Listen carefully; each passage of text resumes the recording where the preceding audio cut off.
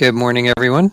This is the Teaching and Learning call for November 18th, 2020. Do we have any announcements?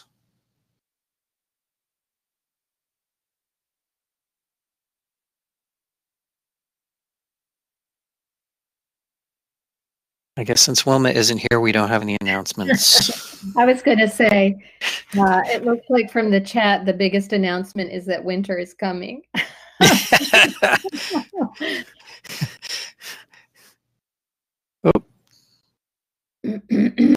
I can channel Wilma a little bit. So yesterday she posted the videos from what we're calling SakaiCon 2020, also known as the Sakai Virtual Conference. So there's a link there for those, and there was I'll just convey that there was a very brief conversation about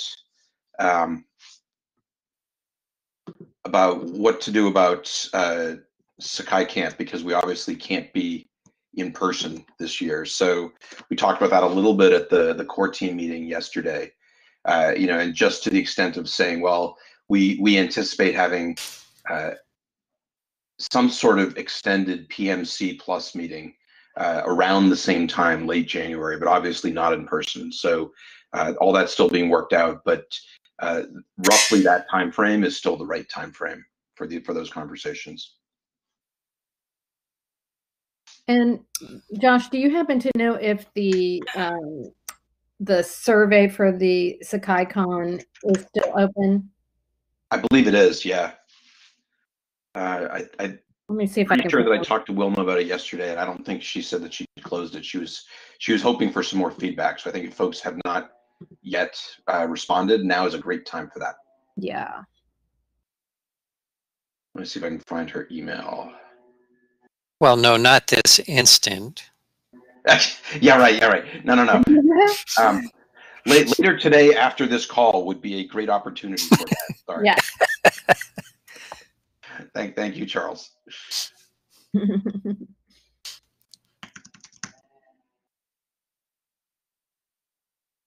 there we go. Did you find it? I did. Okay.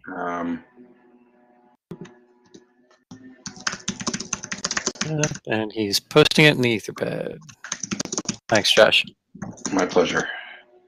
I'm not sure how long that survey is staying open, but yeah, if you do it soon before you forget. Again. Not this instant. That's right. If there's anyone posting feedback before 11 o'clock, you will be sacked.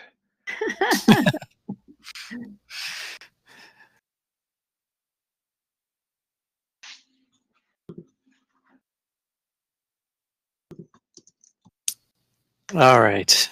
If there's no further announcements, we'll introduce Josh Wilson from Longsight, who doesn't really need any introduction to the people that are here. He's going to be talking about Sakai Roadmap 2022 to 2024. And do I need to give you presenter? I don't think so. I mean, so I think, could we share the document and screen share? Yes. I put the link to the roadmap document in the Etherpad. I'll put it in the chat as well, so you guys can go directly. If there are folks who want to see it, then we can do that. Josh, just for the sake of the recording, it's probably a good idea. Yeah, it probably is a good idea. So, all right. So Charles has given me moderator and presenter privs. So let me get that screen share going. Hold on 1 second. The pressure.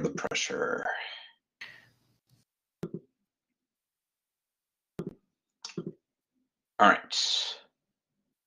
Ta-da! We have a screen share. All right. Hey. So thanks all for taking some time to give me some feedback. This is the third time we've been around this bend. Amazing to think about. So this is our third annual 3-year roadmap this year, covering 2022 through 2024, as Charles mentioned. And the intent, as always, is to get us organized around what we want to accomplish in the next few versions of Sakai, to have an open decision-making process that involves lots of people, as many stakeholders as want to be involved, and to make it so that we don't have to reopen decisions on a regular basis. I know that had been a feature of our conversations in past years. So the ability of setting the roadmap over these months is, one in which we can then say, okay, let's go forth and do what it is we plan to do. It also has the side benefit of allowing institutions who wish to get behind some aspect of Sakai development to know what's coming and to do that, and institutions who don't want to get behind it but want to take advantage of it to also know what's coming. So it's good for all those reasons. So we are in, the process is generally like this. In October, early November, I confer with folks at Longsight and folks on the roadmap steering team. And I can name off those folks. I need to get the list, but I'm very grateful to those folks who provide some initial comments, and you can see most of them in the comment stream on the document already. So then there's a presentation of the roadmap for initial feedback at the Sakai Virtual Conference, which happened last week. Then I tend to take it around to as many of the working groups as I can possibly manage to do. So teaching and learning, and UX, and accessibility, and marketing, and core team, and others if I can manage it. Hey, Wilma. So this is you guys are the first of the working groups to have an opportunity for feedback. This is the same document from last week, but as you can see, the comment stream is greatly advanced. And I think that it's interesting to seek feedback from you guys now that a bunch of people have already weighed in. So from my perspective, I think our job here is to curate the stuff that's in 2022 at this moment, because there's too much for us to do and we need to make some decisions. I think it's notable where people have placed their attention and where they haven't. So there's been a lot of comments, for example, on achievements, and a lot of comments on site info, but not all that much on grader improvements. I don't know if that's meaningful or not. So I think that I'll talk through this a little bit, but you can see where there's been effort and intention, and we definitely encourage people to put comments in the document, put comments in the chat, speak up about your thoughts. I'll try and capture as many of these as I possibly can. I think that if I could get your help, if you could err on the side of commenting in the document so that as many comments as possible are in one place and they're transparent to people who look at this document later, that would be super helpful. So with that, let me talk you through this a little tiny bit. I'll try not to do too much of that, and then open the floor for your feedback. So as in the past, we've broken aspects of the roadmap into 4 threads. We've got new features, we've got feature improvements, we've got technical improvements, and we've got infrastructure upgrades. So looking at the 2022 column, and also the other thing to note about this roadmap is that it like many academic plans that relate to technology, the first year of the plan is well defined, the second year is fairly well defined, the third year is not so well defined and fairly opportunistic. So what have we got from a new feature perspective currently on the roadmap in 2022, recognizing that what we need to do is to cull this down, this list. So we've got new global navigation, that is mostly designed, not yet implemented. We have new forms, tables, and tabs UI, that is probably half to 60% designed, not yet implemented. We've got new forums. There's been a lot of conversation about how in a COVID world with a lot of online courses, forums are where discussions take place, and perhaps we ought to put some effort into making that a better venue for discussion than it currently is. Program level analytics, that's something that many have been interested in, although there hasn't been a lot of comment on this yet. Marist has sponsored some of this work and has put forth some requirements. So that's the work has not been begun, but it's been discussed. There's the achievement service, which was meant to gamify Sakai a little bit to allow for granular tracking of who had done what in courses, so that students could conceivably get badges for being the first to post in a course or the first to get to 10 responses. The thought was to be able to provide all of those different kinds of capabilities and to integrate with third-party badging providers. Unified messaging was something that there aren't a lot of comments on it, but there was a lot of conversation about it at the at SakaiCon 2020. So this was the idea that many tools send out messages, and how can we bring those together into a consistent interface? How can we make the messaging capabilities consistent across the tools so that they all have similar capabilities? How can we provide a one-stop place where people can go to get all of their messages from the various tools? And also, how can we add on some sort of mobile app that would consume that message stream and provide it to students and faculty in a mobile-friendly way? Smart notifications, which is called by some of our competitors as intelligent agents, is something that's been a conversation, and that's come up for Wilma and me in some of our conversations with perspectives.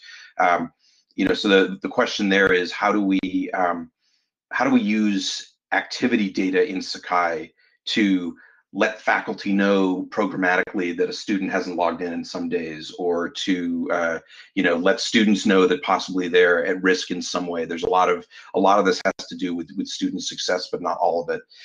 Some of the conversations have been around, how can we programmatically create groups and courses of students that meet certain criteria based upon their in-course activities. So these are all the kinds of things that would fall under the heading of smart notifications.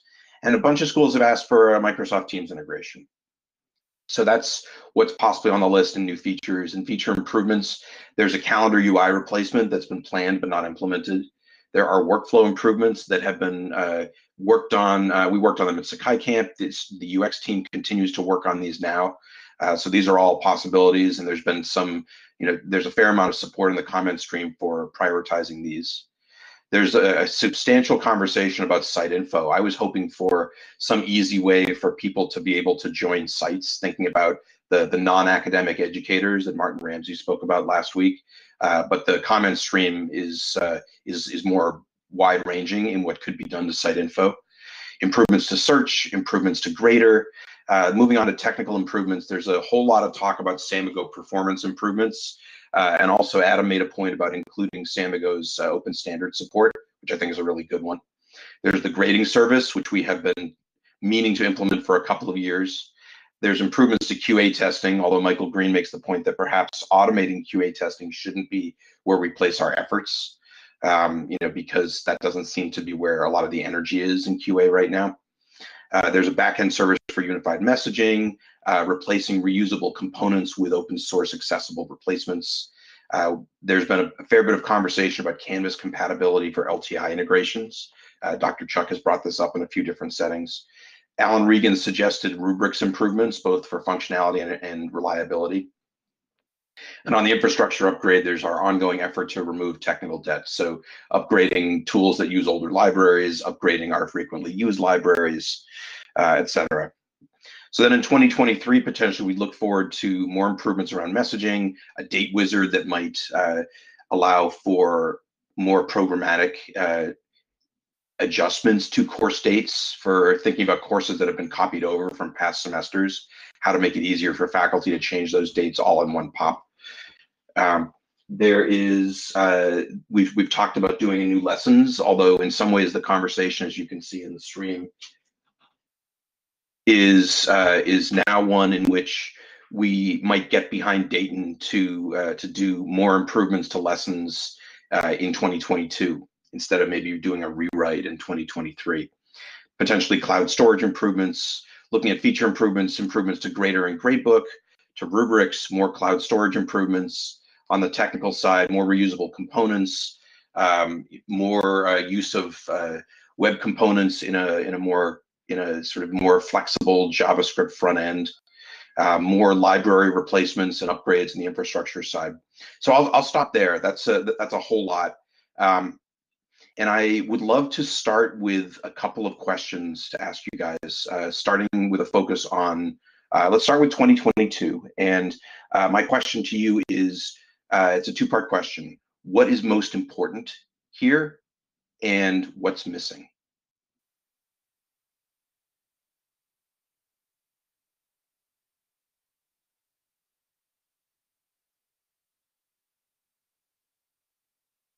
Yeah, sorry, Dave. It is a loaded question, but trying to start somewhere. One way to think about this is as you look at the items that have been commented on, uh, are those items that are also important to you? Are there items that that have not yet been commented on that you find to be important that ought to be brought to the fore? Josh, it's Adam. I don't want to dwell on Samigo too much, but I did bring it up because Samigo standards compatibility is lacking when compared to other LMSs, and I feel like it's been somewhat neglected. And as we've shifted to remote learning, remote assessment has become very important for my institution. I'm a little concerned bringing it up because it feels a bit like a briar patch. I remember 2 years ago when Earl had completed work on refactoring assignments, that he was gung-ho to refactor tests and quizzes in a similar way and build an alternate assessment instrument which potentially could build towards feature compatibility. And we haven't gone to that, but I also know that Samigo has huge technical debt in terms of capabilities, in terms of the technology that it's built on. And I'm a little fearful having that be in 2022 for fear that it's going to become a time suck. But I also realize that it needs to be addressed. So I'm just going to throw that to the group for possible discussion because for me personally, it's a pain point, but I want to find out if other people feel similarly. It's a great question. I'd love to hear what others think. Thank you for bringing it up. Sorry, but can one of you repeat the actual question? So I think so. So Adam, I think is I'll see if I can summarize and see how well I do and at playing it back. So what I heard was that Samigo is increasingly key in a moment when we've got more online courses and more online assessment. There's a lot of technical debt.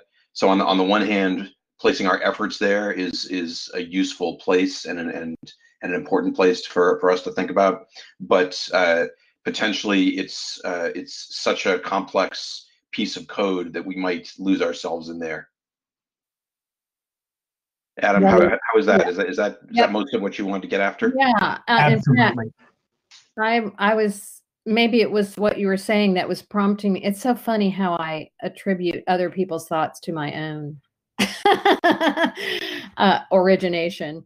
I used to work for someone for whom that was her primary mode. Like she would seed thoughts in the organization, and when other people would run with them, she would feel like she had been a success in getting it done. Right. I was just thinking, probably because Adam was saying it, that I hear a lot here at UVA from various instructional designers and people who support teaching and learning technologies that Samigo is almost too complex. We have tried to accommodate every single use case and we've created a lot of bloat and a lot of complication, and it's almost impossible to test anything in that tool now because there's just so much going on, and it requires testing across the board of all the features to see if there's any problems. It's ridiculous. And so a lot of people are looking at other integrated tools for to simplify testing and for features that aren't even in the current tests and quizzes. So I really don't think adding more features is where we should be looking. Maybe we need to be looking at a simple test feature and stop adding stuff to tests and quizzes. It's already way too complicated. That's my opinion. Well, I think that what we're talking about here is not adding stuff to it, but fixing it so what's there works. And I think that's what's most important to me.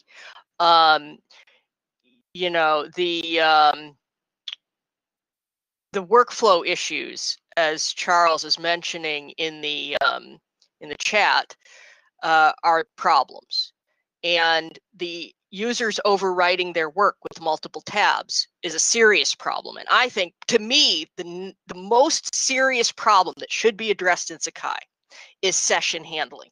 And this is all tools, every single tool, users can overwrite their work and lose their work and destroy things by opening 2 tabs. And people today open multiple browser tabs and have like 10 tabs open at once. A good point, Tiffany, and that's really important when we're talking about student work, especially on a high stakes exam. That's just really where the rubber meets the road, right? That's really the most important part of the puzzle, is if a student can overwrite work or in an essay or whatever by having another tab open, even though we've warned them not to, and all the honor code issues with that, then we're really in hot water with our instructors.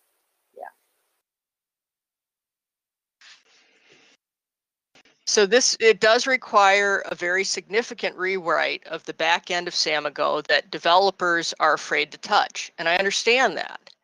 But I think that technical debt and session handling needs to be rewritten, and it needs to be focused on before any of the other stuff, even before the UI stuff. And I have to say, Samigo's UI is tough, and there are bad workflows, yes. But I think the session handling and users losing their work with multiple tabs and the back and forward buttons on their browser is the most serious issue in Sakai today. Well, so Tiffany raises a really good point. I am curious of the folks on this call, how many of you agree that session handling is the biggest deal? If you feel that way, could you put a +1 in the chat? That would be good to know.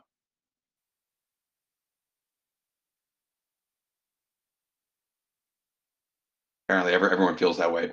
I will say that at a recent Longsight staff meeting, Sam and Earl had a conversation about, what would be the least invasive way to address that in Samigo, and Earl has some ideas. So, it's vaporware until someone does something with it, right? But on the other hand, it's at least people are starting to think about how to solve this without ripping Samigo apart. I mean, I think a rewrite is not in the cards. But there's also the question of a simpler testing engine. So what do folks think about that? I mean, so there used to be one, right? Wilma, what was it called? Sorry, I was in the middle of typing something. Go ahead. What was that? Oh, what was the name of the simpler assessment engine that used to be in Sakai? NEMI. Yeah. Yeah, that was by Etudes. They had NEMI, and they also had modules, and I think there was another tool. So that one has been abandoned pretty much, but the code is there. They said you guys can take it and run with it if you want.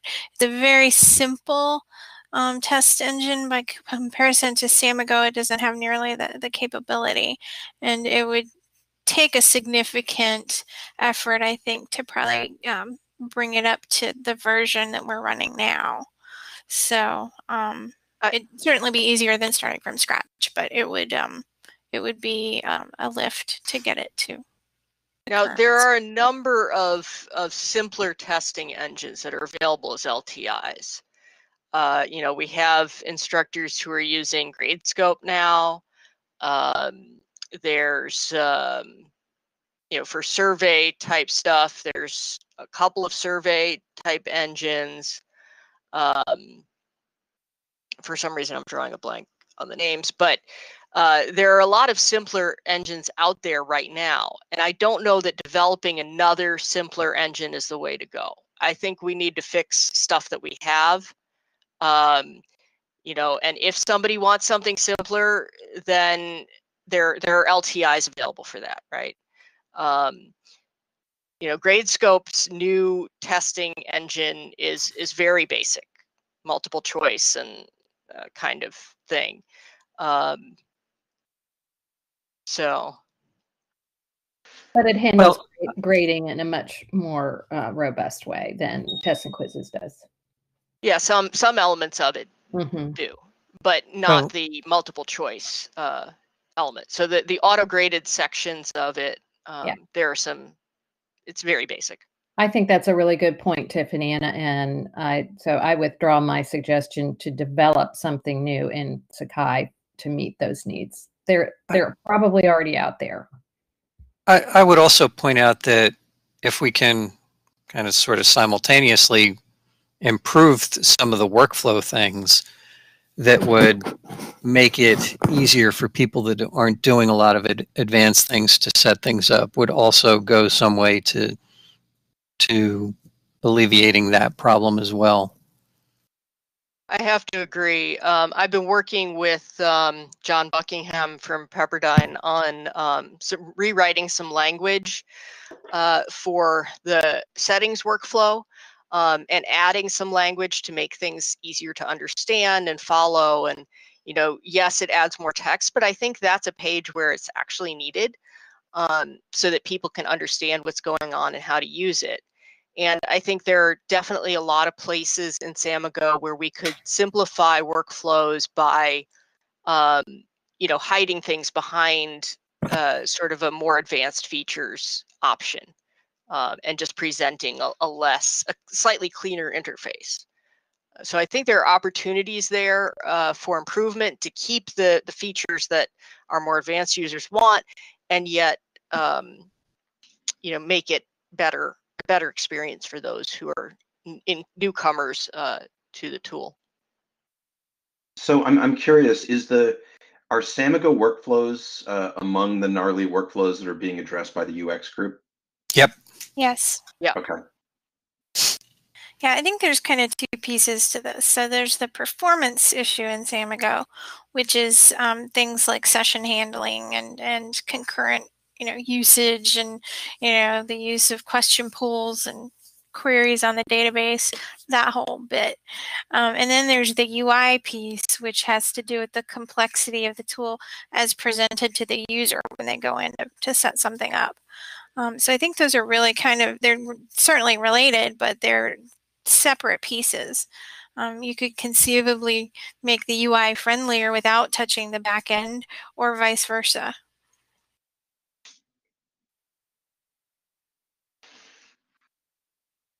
So yes, that's right. Being But mindful of time, so noted that Samigo is a big area of emphasis, so that I very clearly take that away. Are there, I want not to take more time than is allotted in this meeting. So Charles, I guess I'll just lean on you to cut this off when you think the right moment is. But given that we're approaching that moment, are there other aspects of this document that you see that you would, are there improvements that you find to be lower priority? Are there improvements that you want to call out and bump up as higher priority?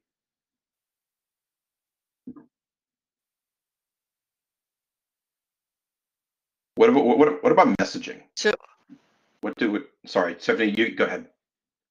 Well, yeah, we do have a lot of requests from students for better messaging and stuff like that. So that is a high priority for students. I think another piece that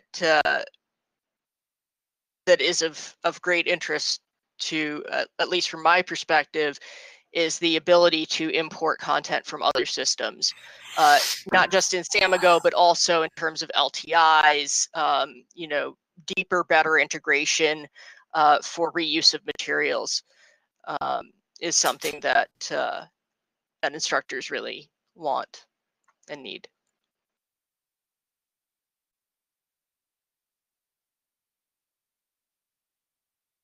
Anyone else want to weigh in on that further?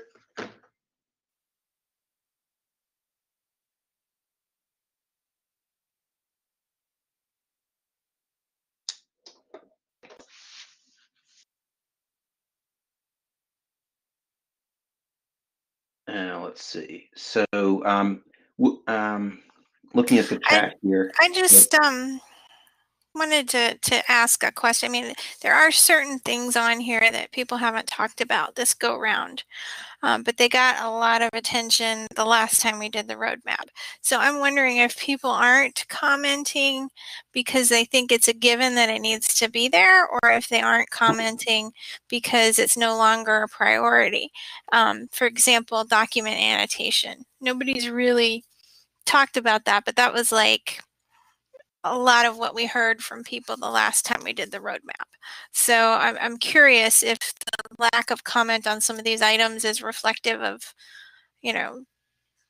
current attention focus, or if it's more that we're over it.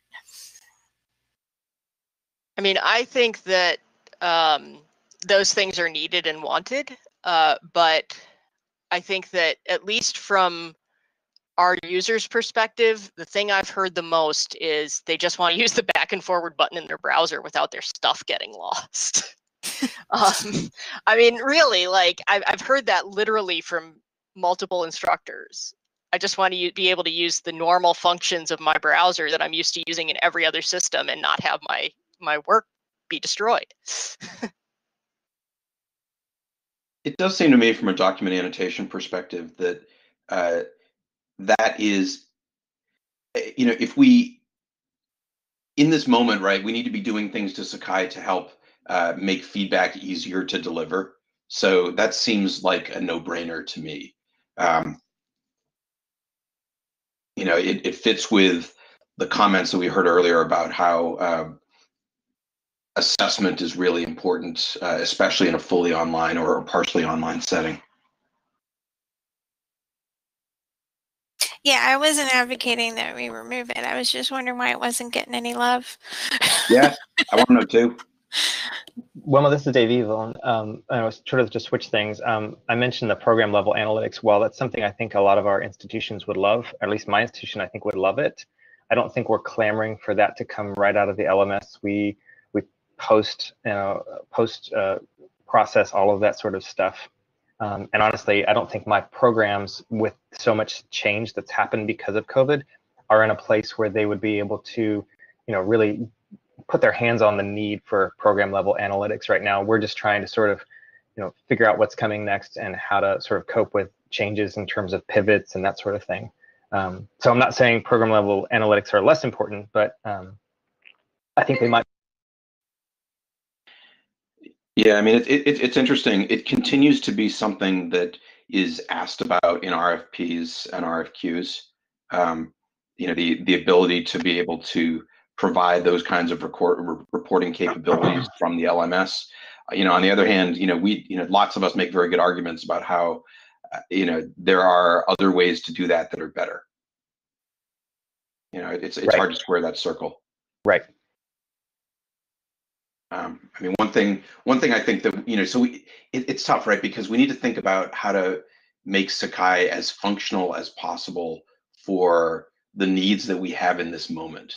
But I think we also need to make sure that it's meeting some of those other needs that institutions have that tend to encourage them to look around, because we won't, long term, we won't meet our goals as a community if we can't make Sakai something that, doesn't call out for attrition in that way, It sounds to me as though, and this is just based primarily on the discussion today, but it sounds like people are more interested in fixing things that are already in there and making them work really solid, as opposed to adding a lot of new things that don't currently exist.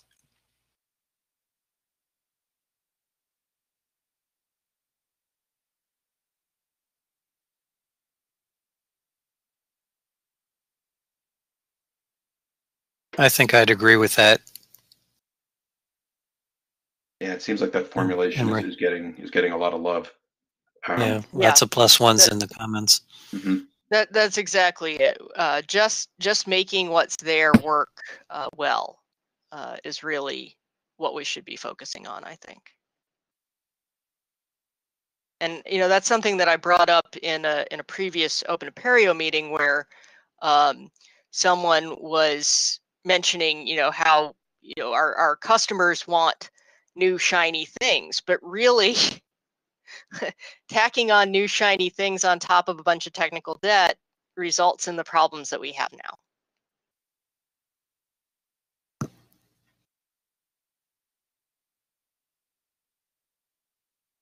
now. Yeah, I mean, I don't think we can afford to just stop adding new features. I don't think that would realistically happen. I mean, people would just develop them anyway and contribute them back later. But I do think that if we were going to kind of weigh the percent effort put towards new versus fixing, that we need to more heavily weight the fixing of things, maybe like, you know, a 60-40 split or something like that.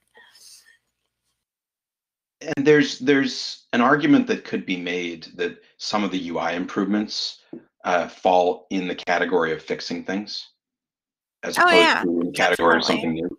It's not necessarily fixing a performance issue, but it's fixing a usability issue, which makes an That's even right. bigger impact on the end user. Yeah, usability and accessibility issues, I would argue, are very important.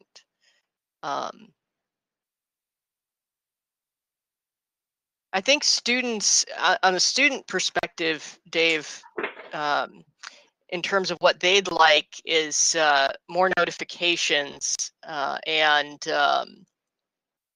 better workflows for submission of things, and also, you know, I guess more notifications that are in their control rather than the instructor's control. Like, you know, right now instructors can decide whether or not to notify students when they do things, but I think a lot of times students just want to know when a grade's been released or something like that. I mean, Dave, my answer to your question would be no. I don't think we have that data. I mean, so so then we fall back on what you guys know anecdotally from your institutions, which is absolutely in line with what Tiffany just reported. Yeah, I mean, from our student focus groups, most of them said they wanted more notifications.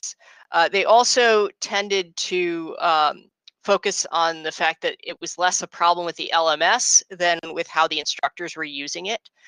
So in that case, lessons improvements may be a good place to look for, helping instructors create better sites and more uniform sites. I mean, that came out also of a survey of students with disabilities from, I think it was EDUCAUSE or Chronicle, did a major study, and in those those big surveys, they also found that instructors' use or lack of use of the LMS was yeah, exactly, regardless of LMS, Dave, Yeah. was the main problem that students had with technology in there. Yeah, it's interesting that you bring that up because we've heard the exact same thing. Like some of the focus groups and presentations that we've done at various institutions, there have been a few with students involved, and they will usually ask for things that Sakai already does, and the reason they don't know that it does it is because the faculty aren't using it that way.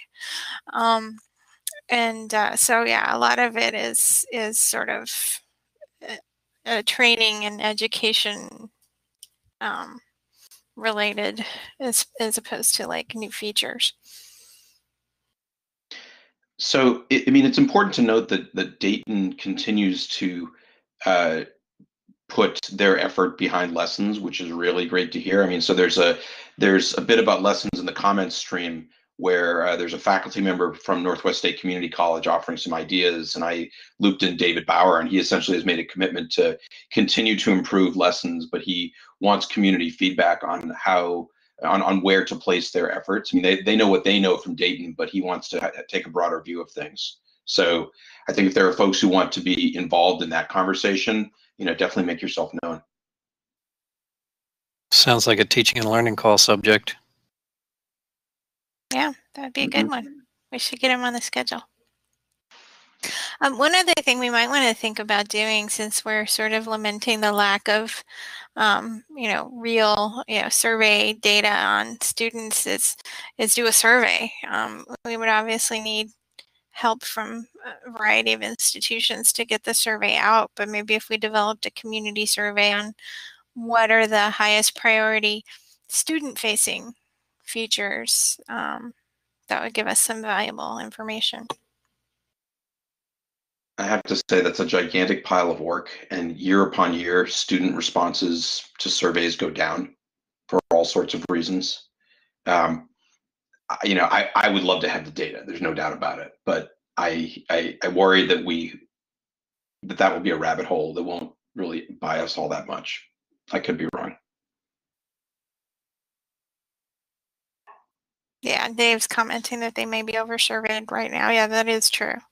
There have been a billion surveys going out right now about COVID and everything else. So I just wish we had the data is all.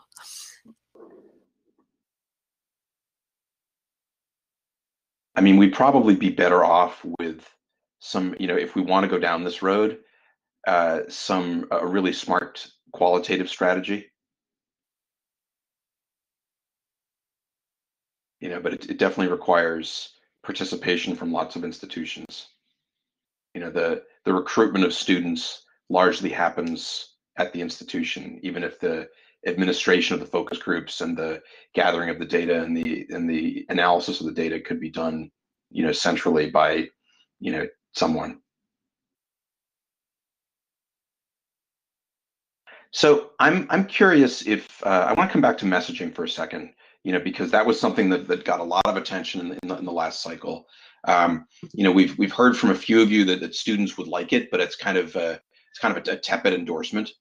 I'm curious if folks have other comments about improvements related to unified messaging.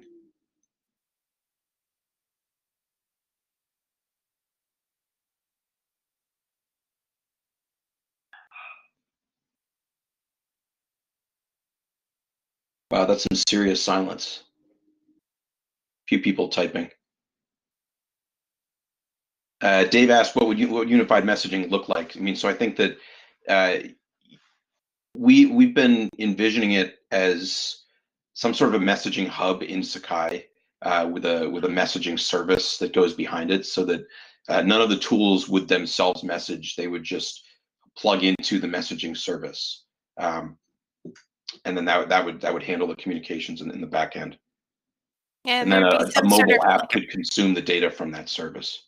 yeah, some sort of a user preferences area where they could, elect what channels they want to be notified in and how often and, things like that, so that they would have a little bit more control over where and when they're notified. And I think they'd like that too on a more granular basis, like a per site basis. Like I never want to receive notifications from my project sites, and I always want to receive notifications from my core sites, that kind of thing. Right, yeah, and like being able to get notifications just from a specific topic, not like the whole forum. Yeah, exactly.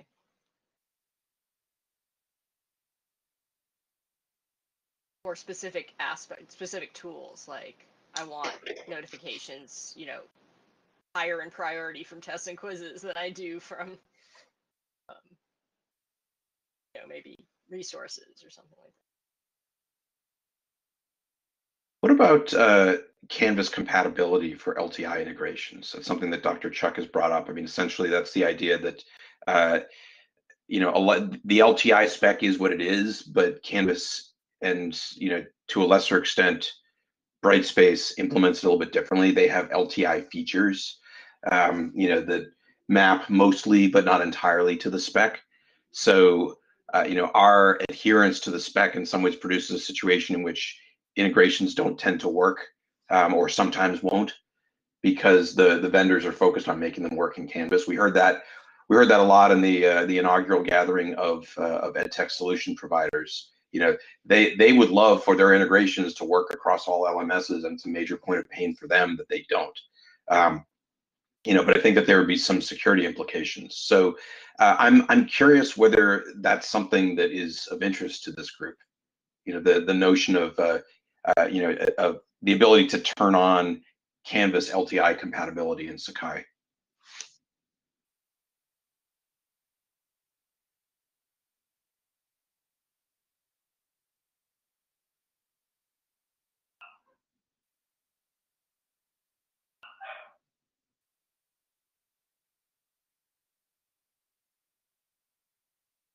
Wow. That's a resounding piece of silence there too.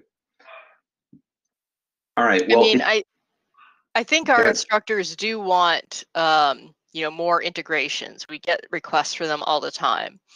And it is a problem if Canvas is the leader who people are creating for and they're ignoring all the other LMSs. So yes, I think it would be important to develop compatibility for those LTIs, I guess, if we have to develop based on our competitor to be able to keep up with the times. I don't know.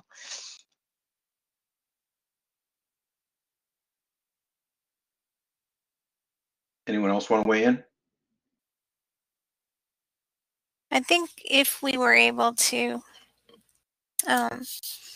develop a Canvas, compatibility that would allow us to use pretty much anything that has been made to work with Canvas, I think it would be a pretty huge win for the amount of effort, because you would gain a lot of potential integrations by just doing this one thing. But it kind of depends on how complicated it is to develop that piece. And I mean, in terms of just the ability, cross-compatibility of systems, like just importing content, that was something that we've had a lot of trouble with this semester, where instructors are trying to import assessment questions from Canvas and textbook publishers and various other things, and our Samigo import is not able to handle those newer formats of assessment data, QTI imports.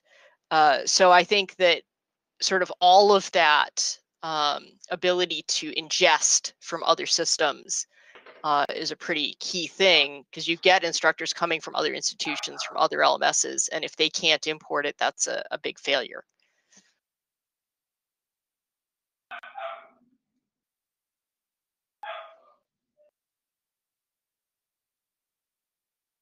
So it's 10:52. I know we're starting to run toward the end of the hour. Are there other points that are burning that people would like to make? Things that they want to, things on the roadmap that you want to put a +1 to, things that you want to advocate for, being less important? Definitely the biggest takeaway for me from this hour is the notion of a focus on fixing stuff as opposed to adding shiny new things has a lot of support.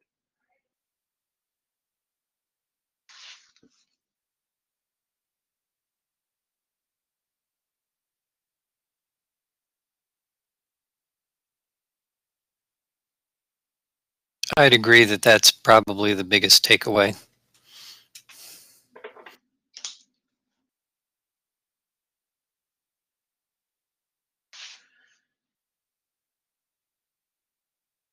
So not shutting off all the comments, but it sounds like the conversation is starting to bring itself to a logical conclusion. So from a process perspective, I'm going to meet with the UX team next week. I'm going to get on the calendar with the accessibility team and the marketing team over the next couple of weeks.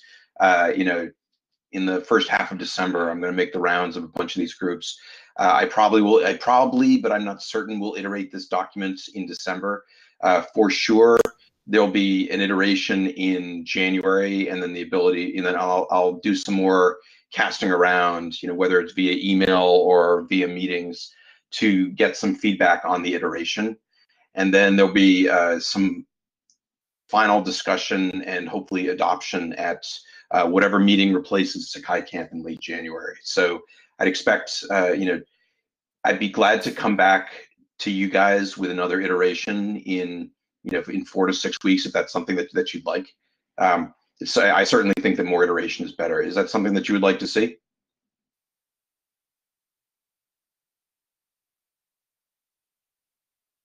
Dave Evelyn says yes.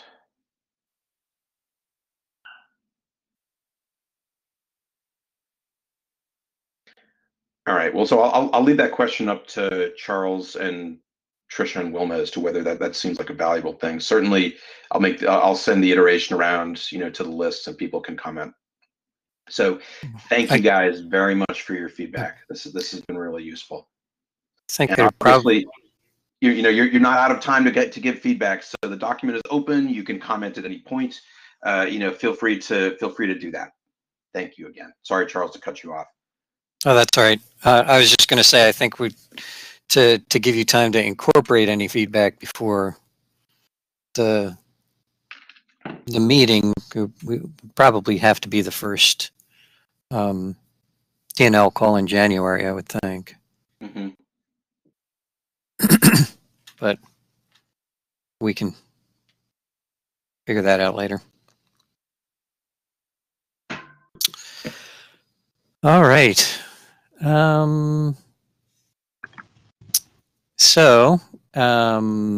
Thank you, Josh. As always, it's good to see what's going on and will be going on, and being able to provide some input to that. So obviously, we spent the whole time on the roadmap, but I think it was worthwhile to do so. That's in no way meant to be a criticism. So we did not get to any JIRAs today. I think we'll probably plan on that for December 2nd, which is our next meeting. Anybody else have anything else they would like to contribute?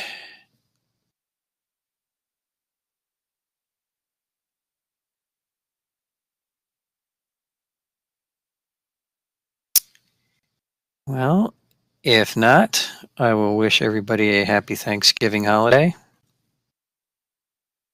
You don't have to worry about Sean Foster being here.